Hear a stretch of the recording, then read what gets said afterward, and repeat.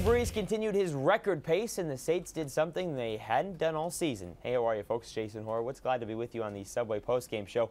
Heading into Monday night, New Orleans was the only team in the NFL, 500 or better, that had not won consecutive games. Well, tying a franchise record with 51 points will go a long way in changing that. Second team of the weekend to hang at least half 100.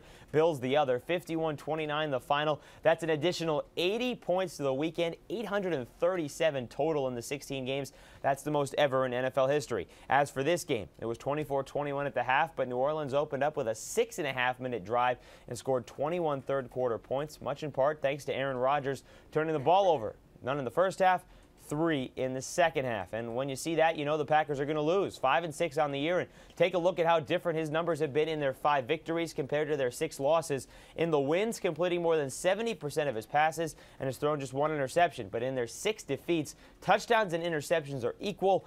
And he hasn't been protected, sacked 20 times in those games compared to just 3 in the 5 wins. Meanwhile, his counterpart is chasing down Dan Marino's record for most yards in a single season. 5,084 in 84 is the mark, and Brees continued on a pace to surpass that. So does Kurt Warner, by the way, out in Arizona. The New Orleans quarterback is averaging a shade under 325 a game for the year. Put that through 16 games, and you get to 5,200 yards, and that would be the record. And if the Saints keep winning, maybe you get the MVP there as well, but they do have a long way to go to get to the playoffs. At 6-5, most certainly is still in it, and a very dangerous squad to do it as well. But with that defense, despite the made plays on Monday, still very vulnerable. You don't even see them here on this graphic because they're just 3-4 against the NFC, while everybody above them is a better conference record. And there's a couple of things here. One, opportunity, because they play only NFC teams the rest of the way, but it also means they must win. Of the Saints' remaining 5 games, 4 are against teams sitting in front of them in the playoffs,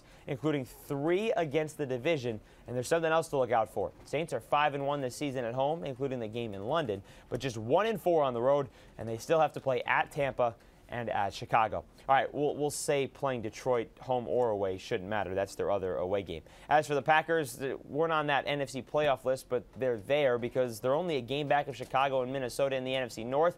We'll see what they have to do. They have the Texans. They also have the Lions. But again, they are back of Chicago and Minnesota. So that'll do it for the Subway postgame show. But for more on this game or anything else from Week 12, be sure to stay with CBSSports.com. I'm Jason Horowitz. Take care, folks.